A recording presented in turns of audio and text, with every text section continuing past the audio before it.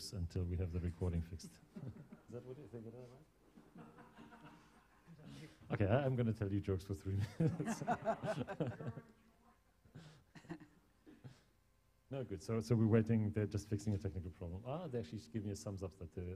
Okay, so let's start recording broadcasting. I'm looking at Pedro also for a thumbs up. Great. So welcome to the European Space Astronomy Center here in Madrid as one of the establishments of ESA. My name is Markus Gister-Patik. I'm the head of the Science and Operations Department, and it gives me an immense pleasure today to welcome Jocelyn Bell, who is our illustrious speaker for this afternoon. And we have actually the pleasure to welcoming her today all day. She animated discussions about pulsars, about women in astronomy. So we are very grateful to have profited from all this wisdom and knowledge so far. And she will give us now a talk and presentation about women in astronomy today. And I'm here to introduce her, and just a few quick words about her. And quick words will not do justice to her, because obviously she has a fantastic career behind her. But I thought I'd mention a few points, also inspiring, I think. She got a Bachelor of Science at the University of Glasgow in Scotland, and you will see that across her career she actually bounced back, although she is from originally Northern Ireland, as she just confessed to me. Got a PhD from the University of Cambridge, and then had various stages at various universities: Southampton, University College London, Royal Observatory in Edinburgh, the Open University, University of Bath, and she's currently a visiting professor at the University of Oxford. She's also a chancellor at the University of Dundee. So you see that she had many stages, typically spending 5 to 10 years at each of them. She was rewarded with a long list of prizes, which I will not actually mention all here, but a few actually picked up my my curiosity, namely, things like the Gold Medal of the Royal Astronomical Society, the Grand Médaille of the French Academy of Science, so things obviously that are very high rewarded. The Special Breakthrough Prize in Fundamental Physics, I think, and many others. But she was also actually elevated to the Commander of the Order of the British Empire in 1999, and then made actually Dame Commander of the Order of the British Empire later. So if you want to address her with her full titles, it will take you a little bit of a while. All well deserved, because of course she is one of our references in science, in astrophysics. The one episode which I will not talk about, and yet I'm doing, is that of course she was very lucky as a postgraduate student to actually discover radio pulsars. And then there was a later controversy, and that's what I'm not going to talk about. It's namely that discovery was awarded a Nobel Prize in '74, and she was not among the recipients, but a lot of that has been said and discussed, and she herself has, I think, passed that episode, so I'm not going to mention it further. So I think Jocelyn is probably an inspiration to us all, both for her career, the work she did, the modesty with which she approached it, all the wisdom that she shared and keeps sharing relentlessly with all the public. And so it's a great pleasure to have her here today and address this subject. So please, Jocelyn, the floor is yours. Thank you. Thank you very much. Thank you.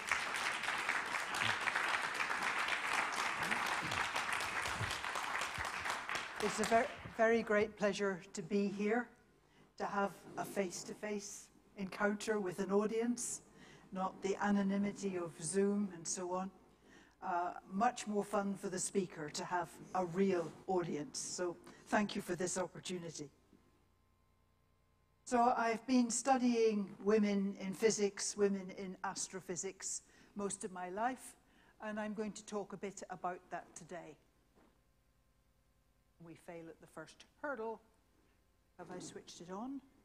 Should be switched on, shouldn't it? Aha, right. So I'm going to talk a little bit about Caroline Herschel, who is one of the earliest women astronomers. But I'm going to talk mainly about data from the International Astronomical Union about women astronomers in membership of the International Astronomical Union. It's a very interesting database, and I think it gives us all some food for thought. So, Caroline Herschel. She was born in Germany. As a child, she had typhus, and she never grew very tall. About 1 meter 20, if I remember rightly, so even smaller than I am. But never underrate a small woman. She spent the perhaps most important years of her life in England. Her brother was William Herschel. Her nephew was John Herschel, both of whom you will know as astronomers. Born in Hanover, the men of her family were military musicians. Caroline was one of only 2 girls, and I think the other girl did not survive. And Caroline's destination was to be as some kind of servant or assistant to one of her brothers. She did not get a lot of education, but she got more education than her mother. She could read and write. Her mother could not read and write, and Caroline was her mother's amanuensis, reading things for her mother, writing things on behalf of her mother. Her destination was to be some kind of housekeeper or servant, probably to one of her brothers. As her father said, she was not pretty. She should not expect to marry. And indeed, she started her adult life as housekeeper stroke servant to one of her brothers in Germany. William, her elder brother, meanwhile, had moved to England. William was a musician, and he got a musician post in the city of Bath in England. And he asked his brother in Germany if Caroline could come to England to be his servant. And the brother said yes, provided he, William, pays the brother for the cost of a servant to replace Caroline. So she is some kind of goods that's being transacted. She comes to Bath. Okay. She comes to Bath. Maybe I say a little bit more about the bottom line. Back in Germany, when she was housekeeper to this brother, a really nasty character, could she have French lessons? No. Could she have music lessons? No. Could she have sewing, dressmaking lessons? Yes, provided everything she made was for him, not her. William negotiates that she comes to England to be his housekeeper. Come on. Ah, right. And pays the brother for the cost of a servant. So she comes to Britain because she has a nice singing voice. And when she first came to Britain, she did perform choral, pieces, things like that, solo parts in choral pieces, provided William was the conductor. She would work with nobody else. And she lived with William and was his housekeeper. William was becoming interested in astronomy, and he started making mirrors for telescopes. I don't think he really understood how curved mirrors work. He would make a mirror, it was so-so. He'd make a mirror with a different shape, it was better. So he, by experiment, got better and better mirrors. Caroline is complaining because every room in the house has a mirror in it being made. And once William gets polishing, he does not stop, day or night. And Caroline feeds him food, forkful by forkful, to keep him energized.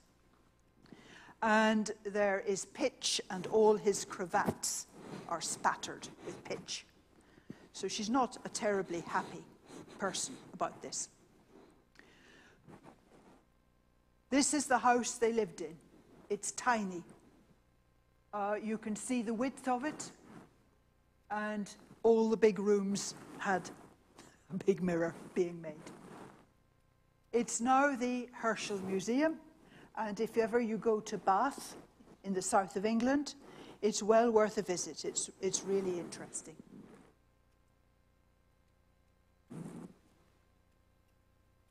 This shows the back garden of the house.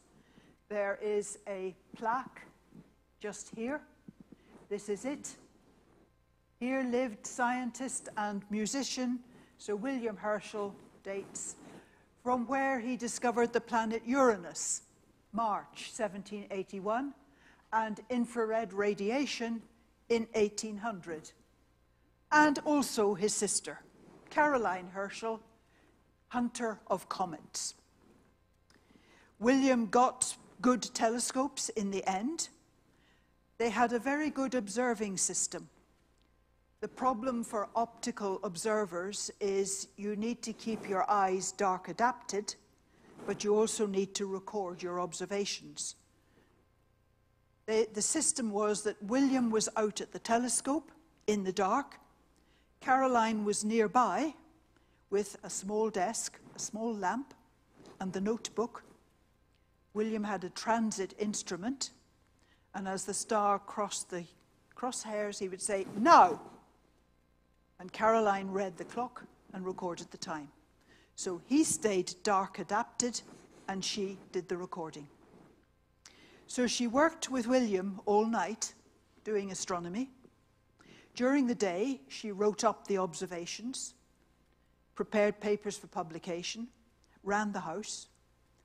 She learnt trigonometry and calculus by asking William questions over breakfast, and somewhere she got a bit of sleep, perhaps, and then repeat the process. Occasionally, William had to be away, and he gave Caroline a small telescope of her own. It had a wide field of view. She already knew the night sky pretty well.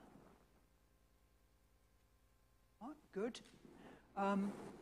But she was preparing the things for publication. She knew the constellations.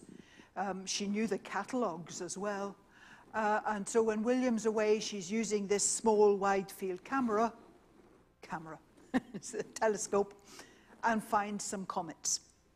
In the end, she found 8 comets. But to begin with, of course, it's only 1 or 2. They moved away from Bath at the request of the king, King George I, who was also from Hanover, was the British king. And he asked William and Caroline and their telescopes to come close to Windsor, where he lived. This was to help him entertain visitors. You know, sometimes you have visitors. What do we do with these visitors? What do we show them? Where do we take them? Well, when the king had visitors and he did not know what to do with them, he called for the coach and horses. The visitors and the king got into the coach. They went round to the Herschel's place, and William Herschel showed them the telescopes. If William was away, Caroline showed them the telescopes. And it was clear that she knew as much about the telescopes as he did. And their visitors' book was fantastic, like Who's Who. I don't know if there's a European equivalent of Who's Who. It's a biographical dictionary in Britain listing all the very important people. So their visitors' book has many, many important names in it. And while William is away traveling on business, Caroline uses the little telescope that he has made for her to look for comets.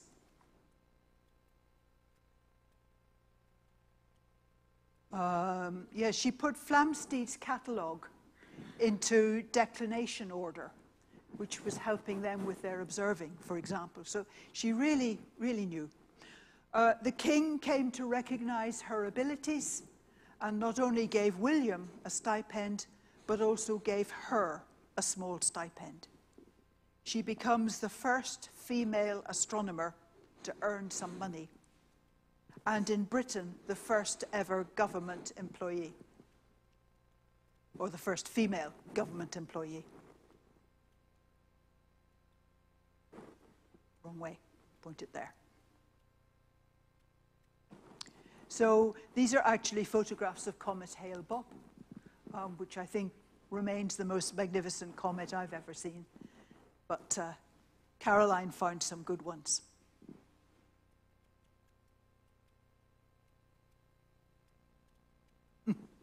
Maybe I need to go nearer. It had new batteries. It should work. Yeah.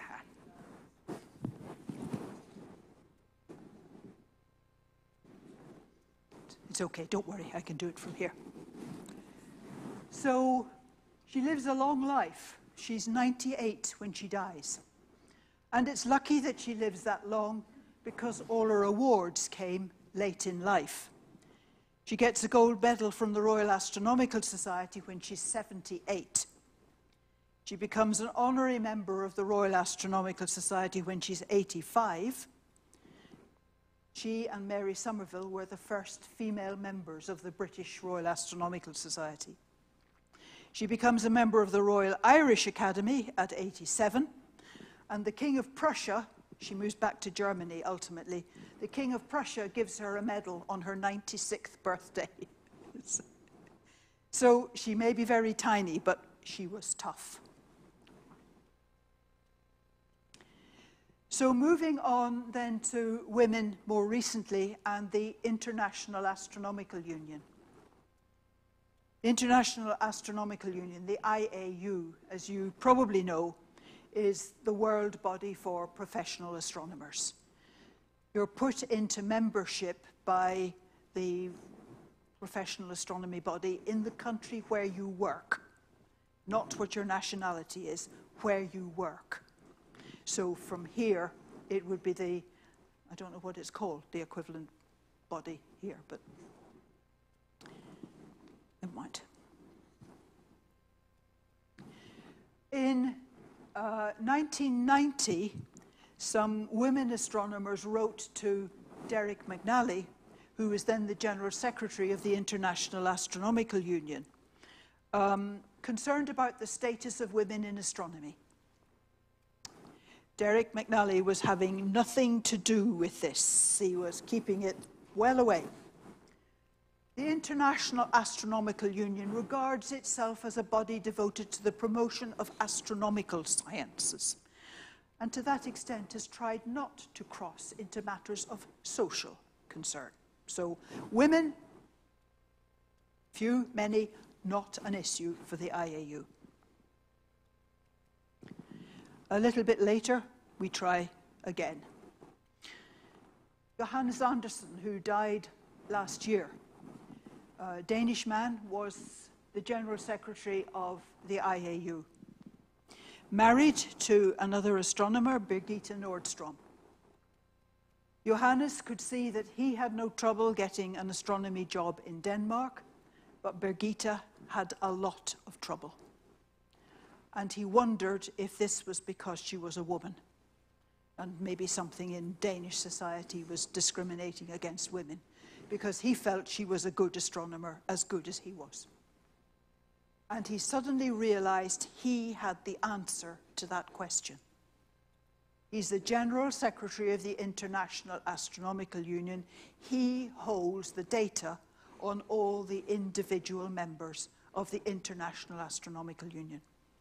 And he starts recording them with their gender. Only two genders, I'm afraid, only male and female, but better than amalgamating them.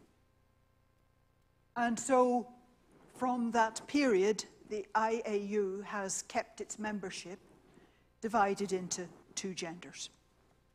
And it's that data that I have been following, and it's that data that I'm going to focus on for the rest of this talk. So some caveats. You have to be a tenured astronomer. You have to have the professional astronomy body in your country of work forward your name to the International Astronomical Union. If they do so, you are automatically a member of the International Astronomical Union. So in this room, I'm sorry we can't do it for online, but in this room, how many people here are members of the IAU? And, yeah, we've got the gender balance issue again. Thank you very much. Yep. In Britain, it's the Royal Astronomical Society that does this, and the Royal Astronomical Society has been rather lax, as you will see from the data.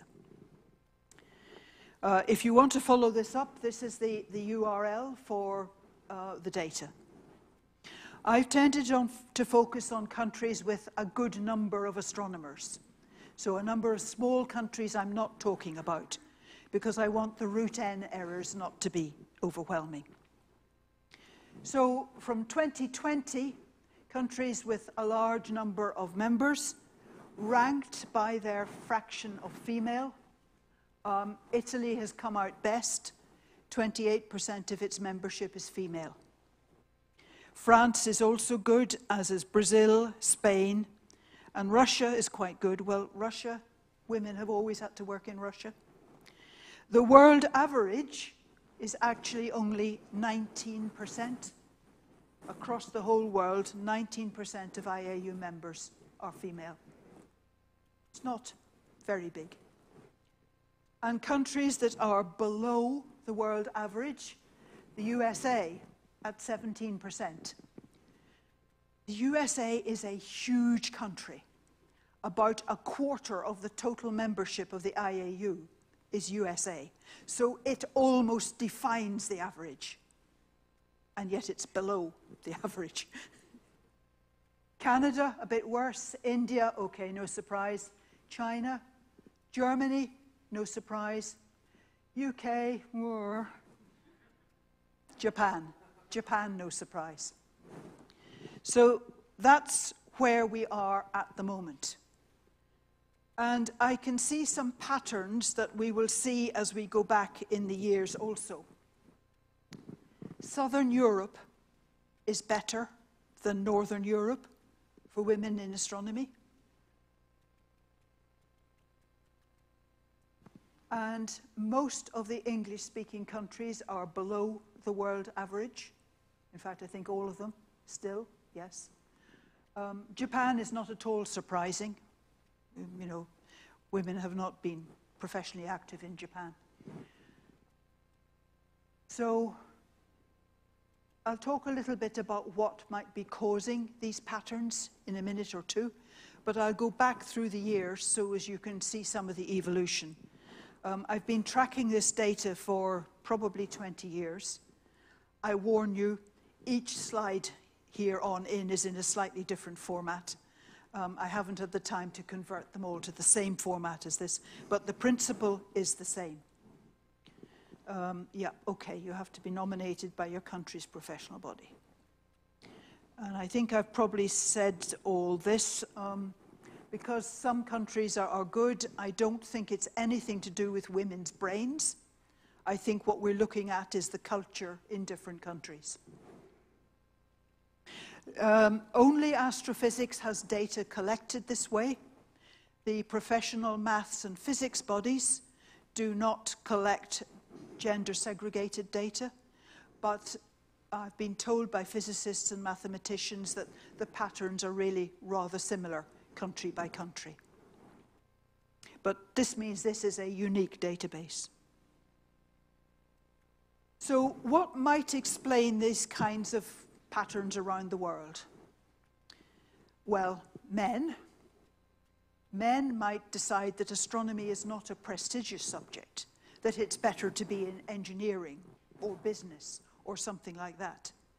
And so they leave astronomy for the women in some countries. Or maybe it's to do with the problems of childminding and arrangements for childminding.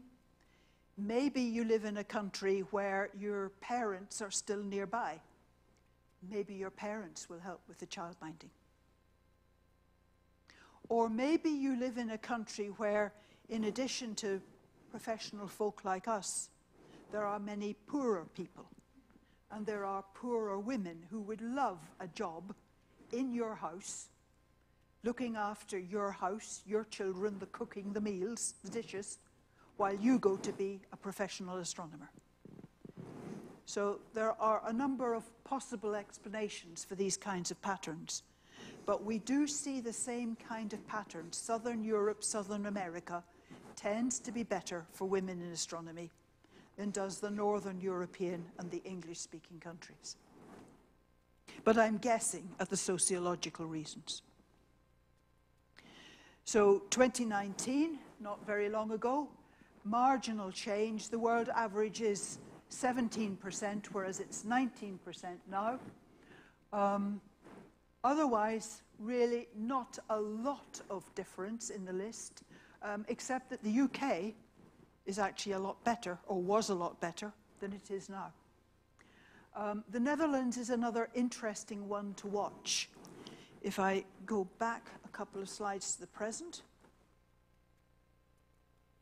look where the Netherlands is. The Netherlands has had a campaign to recruit more women to science, and for a limited period they were allowed to recruit women only. And that has clearly made quite a difference.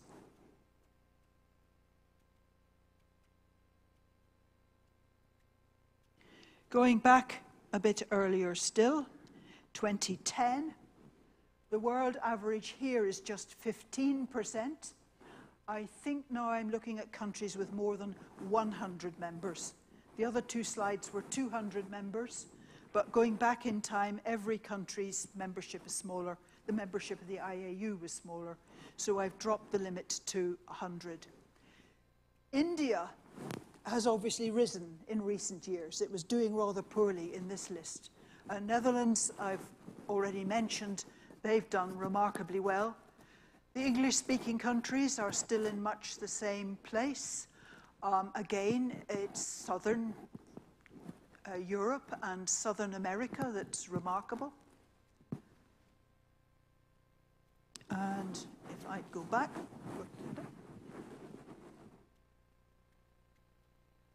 2005, again, the limit is now down to 50 members, so the root N errors will be quite a bit bigger. Argentina still heads the list, Japan is still bottom of the list, India is low down, Switzerland, Germany, remarkably low down. I've lost the average. I don't think I've printed it on. Somebody, okay. To the left, yep. IAU average here. Thank you very much. In here. So we see the average going up over the years. We see some countries go up and down. We see Britain steadily drop, which is really disappointing.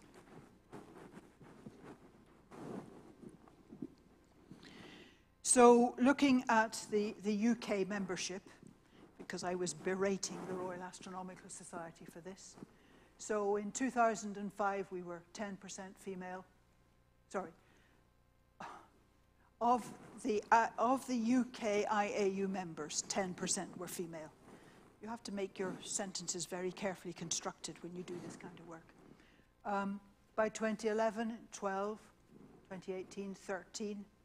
Yep, there was a change between 2018 and 2020 because the IAU has introduced a junior membership. And not all the data separates out the junior and the more senior. Sometimes they are amalgamated and I can't tell. But it's clear that having a lot of younger members has increased the fraction of women remarkably. Or put differently, most of the women are young. So there was that change in between these two. But I think the UK is pretty pathetic, and it doesn't seem inclined to do anything about it, which actually annoys me even more. So, yeah, in 2016, we were better than a whole list of countries. In 2018, we're better than 4 countries. In 2020, we're better than Japan. In 2021, we're better than Japan. Full stop. And that is largely because the Royal Astronomical Society, which is the body that puts us into membership of the IAU, has not been watching, has not taken care. So I don't know what the professional body here would be, but because you work here, it's this country's professional body that puts you into membership or not of the IAU.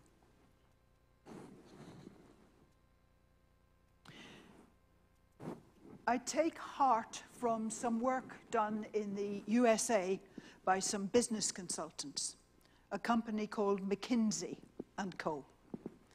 And McKinsey did some work on what companies were most successful.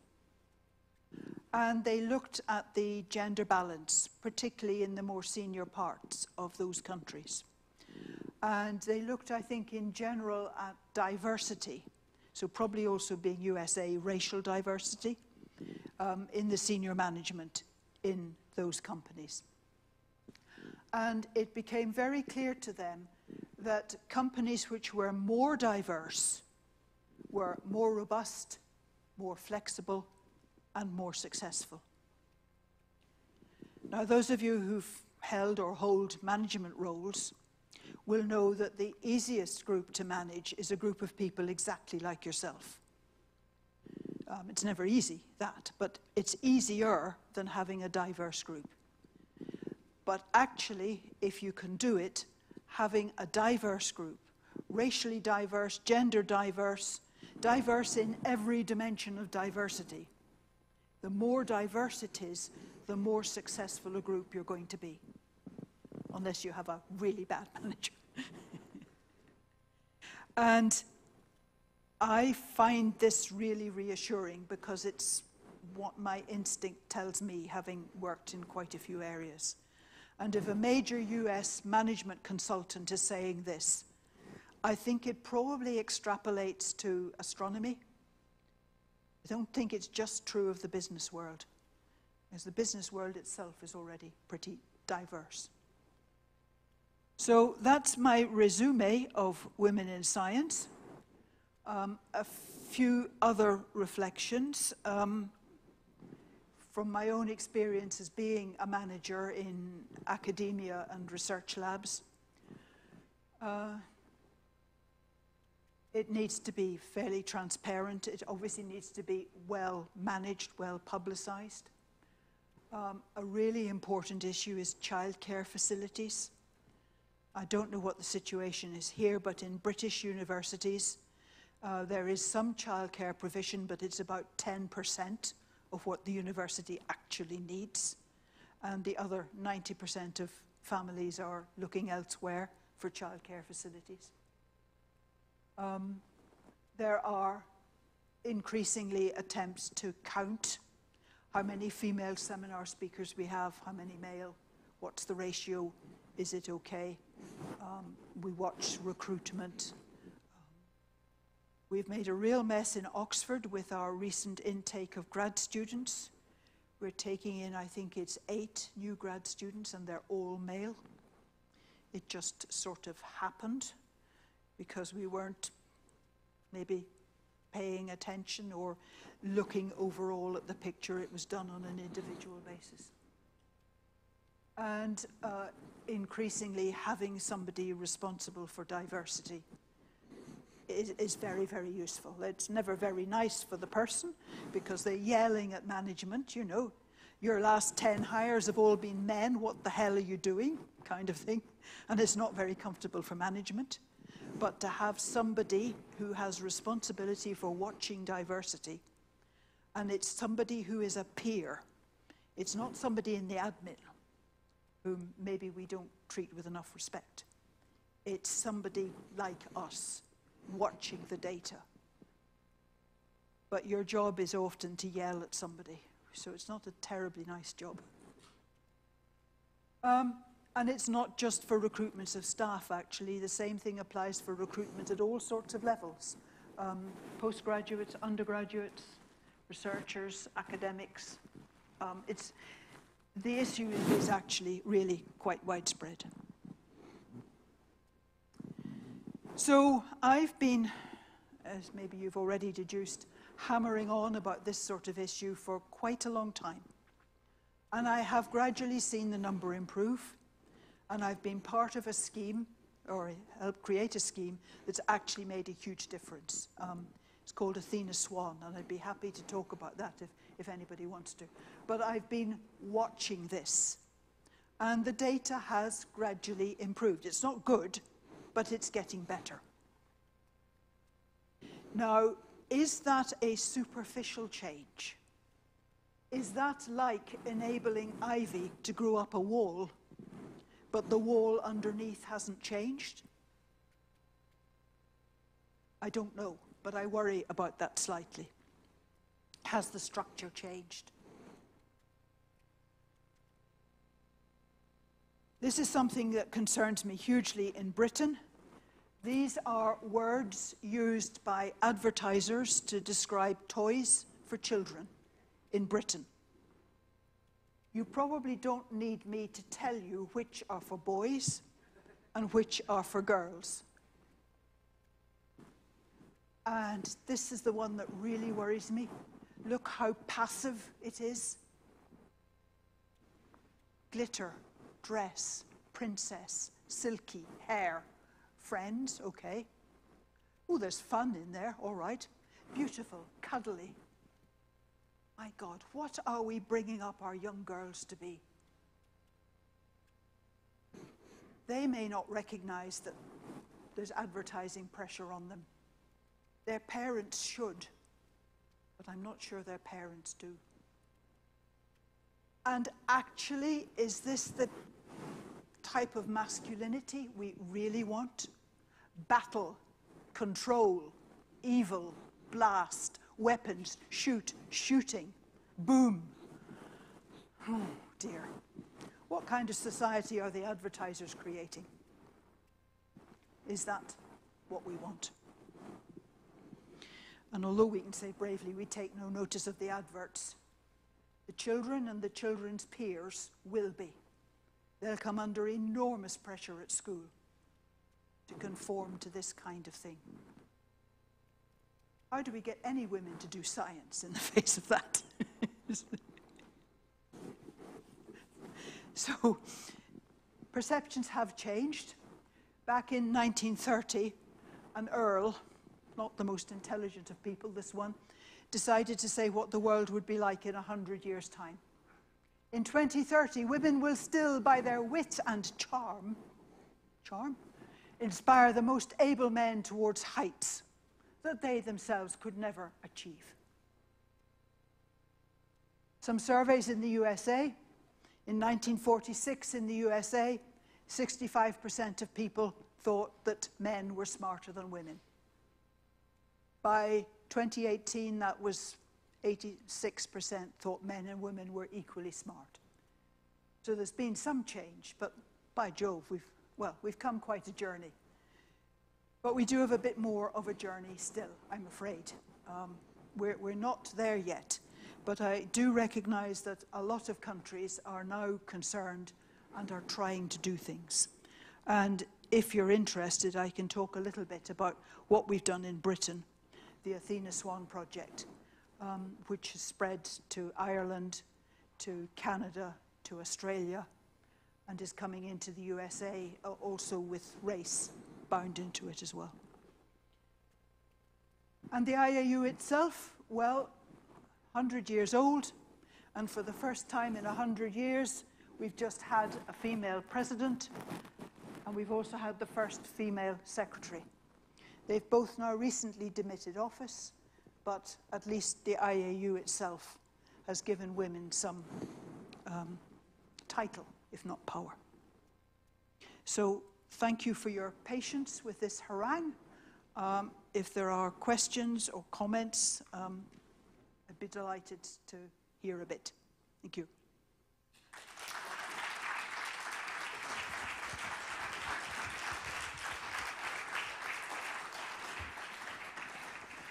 Thank you very much for these inspiring words and for reminding us that there's a long road ahead of us. We're going to take some questions. Do we have also questions from online attendees or not? Not yet. So we're going to start with questions in the room, and I see one hand up, and I can actually run back with my microphone.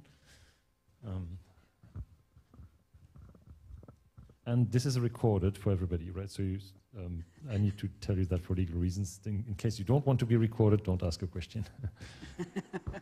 Okay, my name is Norbert Schadl, and I have not a question, I have two comments.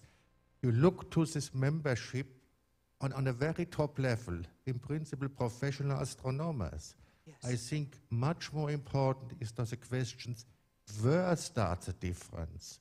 Starts it in the kindergarten in Japan, in the school, in the university. If only 70% of the Japanese astronomers are females, then it's fine. But where starts the difference? And the second point, we have a lot of comments from the US, UK. But would it not be also a very important point to look to Spain, to Italy, and ask what is there different? Yes. What we can learn from them, Yeah.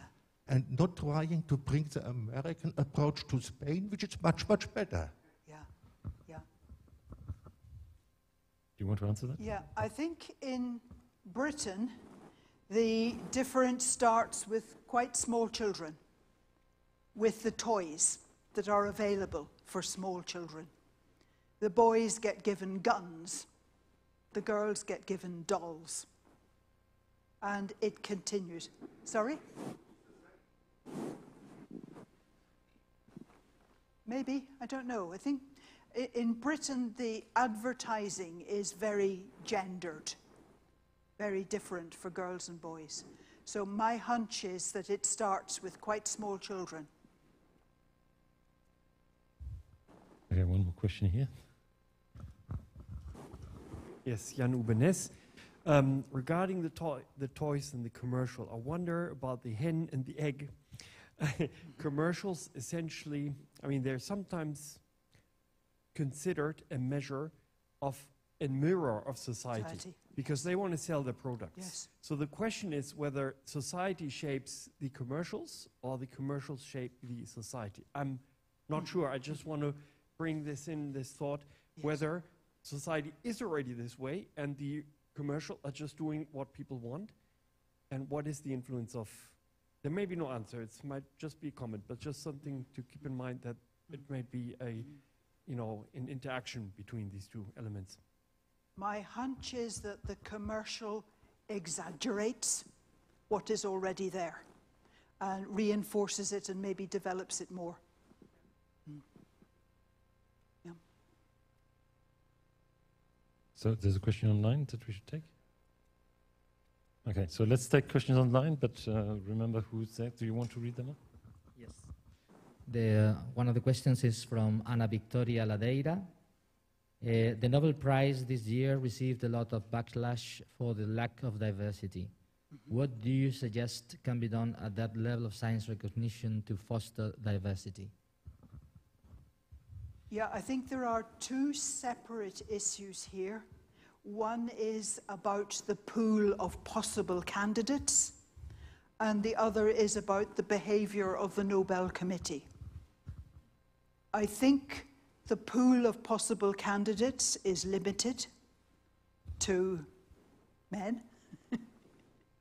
But I think also that's not the only effect. I think also the Nobel Committee has not yet been sensitized, maybe is not aware that it might be gender biased, when it needs to be gender blind. But also, to be fair to the committee, Nobel Prizes tend to be for the very senior people who are of a senior generation, when the situation was rather different. So if the Nobel Committee changes in the next 10 years, that hypothesis will be proved true. We'll see. If I might comment to this, I mean, there's a lot of research which showed that if you diversify actually your committees, you actually diversify the recipients. And I think then the advice, I think, to the Nobel Prize Committee would be to diversify, which they're trying. And they're not completely, they're not from behind the moon either.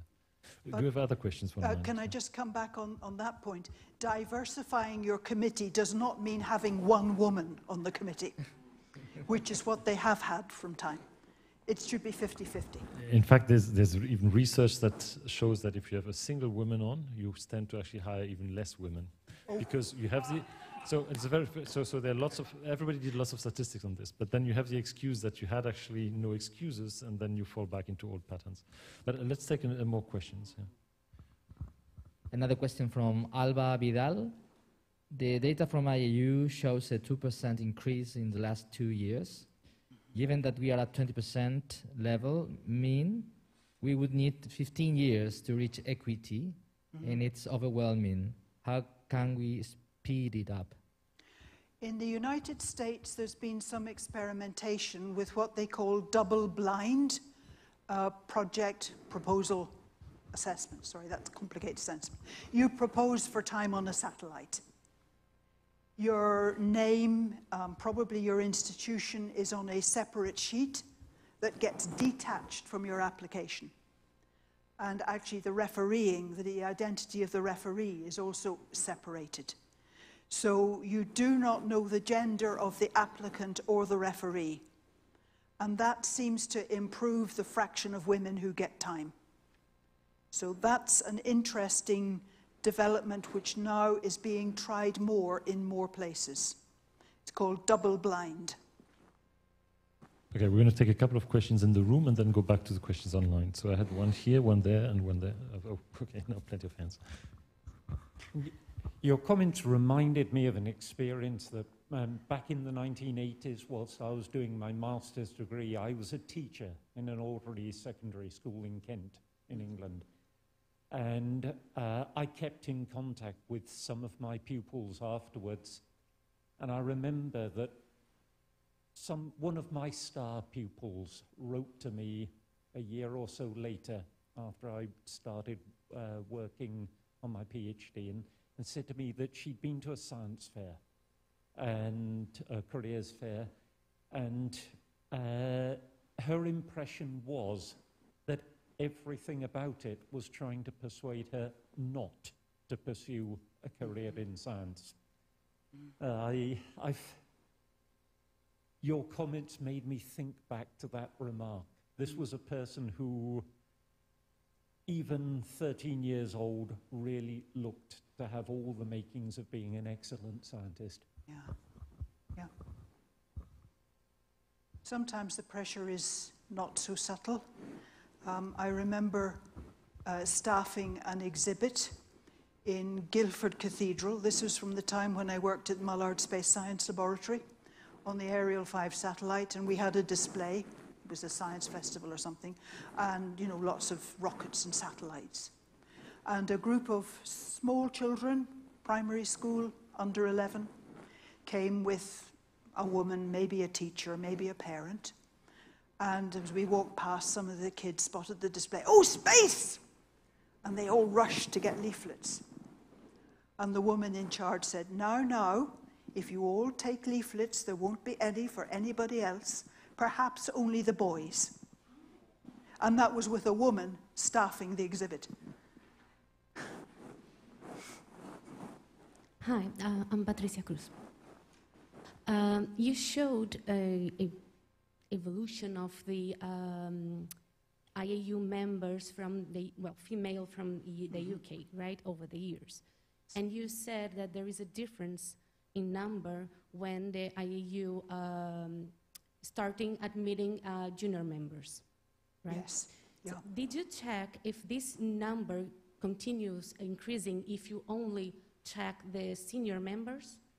My question is in the sense that I know that there are a lot of efforts in trying to get women pursued careers in astronomy and STEM in general. But the thing is that these women, they don't get to higher levels. I mean, I think that the Spanish Astronomical Society did some research on this and showed some numbers that when you're recruiting for a permanent position, the number decreases. So I was wondering if you did that experiment. I mean, just trying to see if this is a pattern.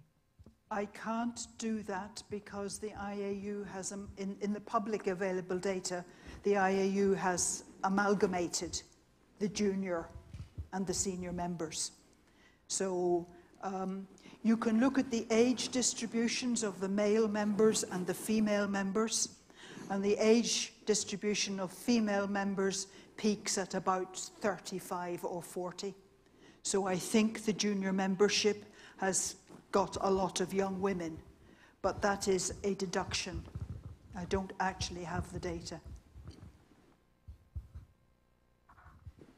Hi, I'm Eva Villaver, and along the same comment that Patricia made, I'm from a country where the percentage is perceived as pretty good, 22%.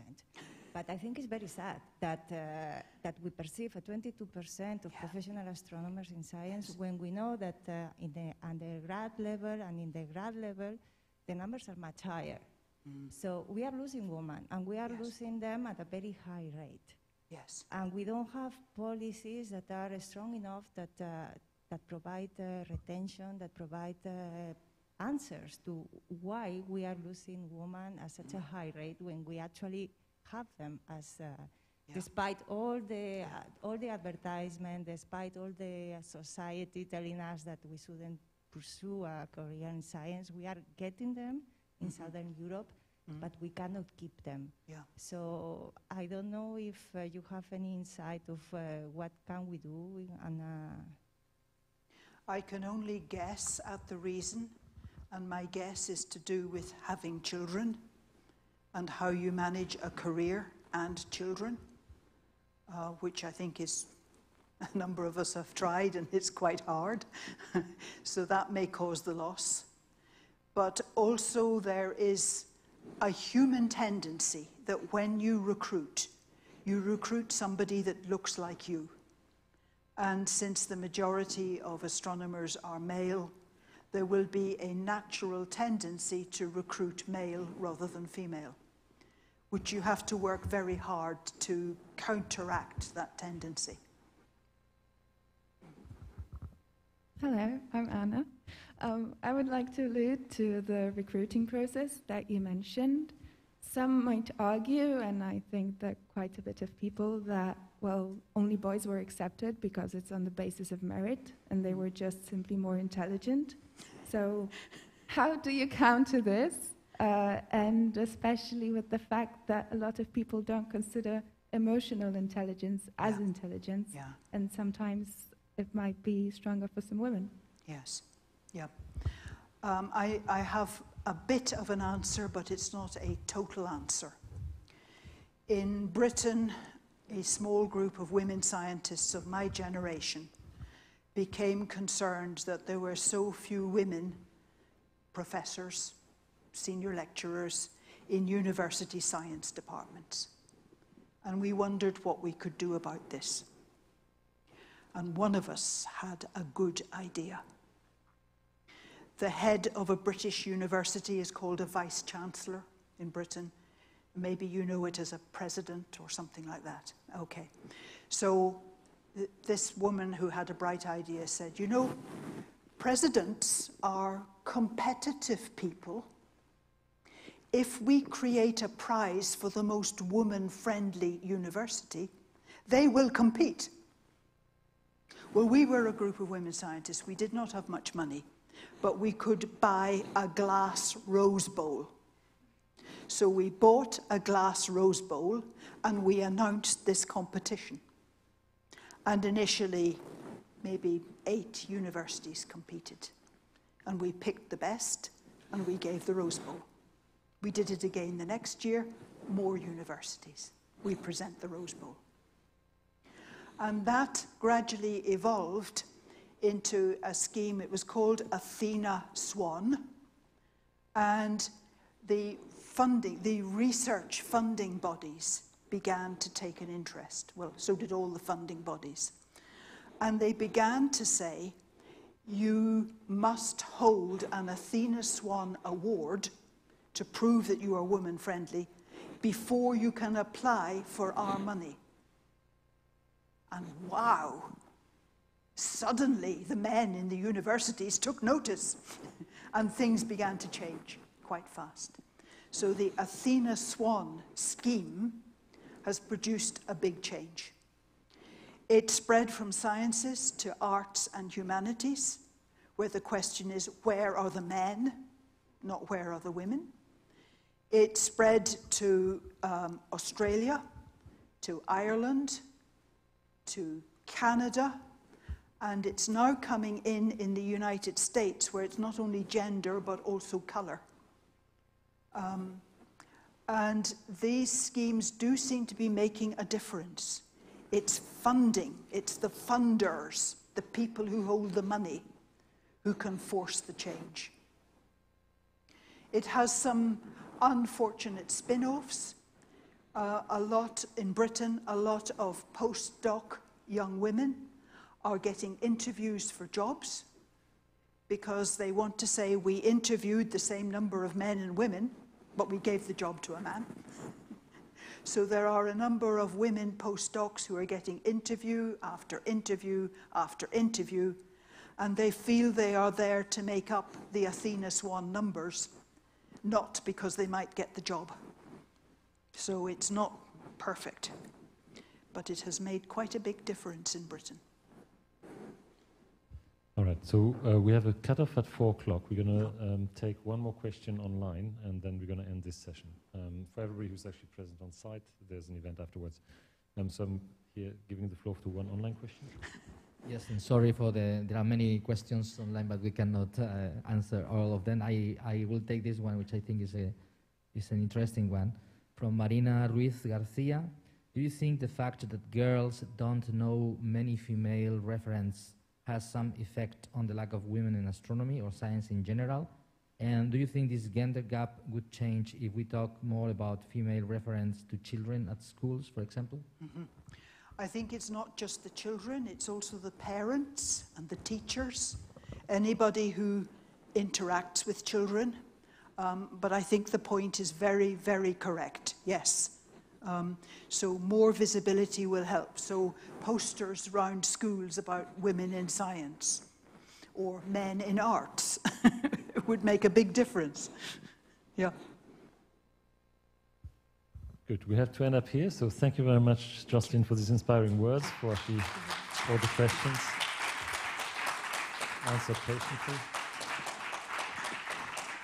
Thank you very much to all the online audience. Thank you very much for joining us here. And we'll broadcast another time on similar subjects. Thank you.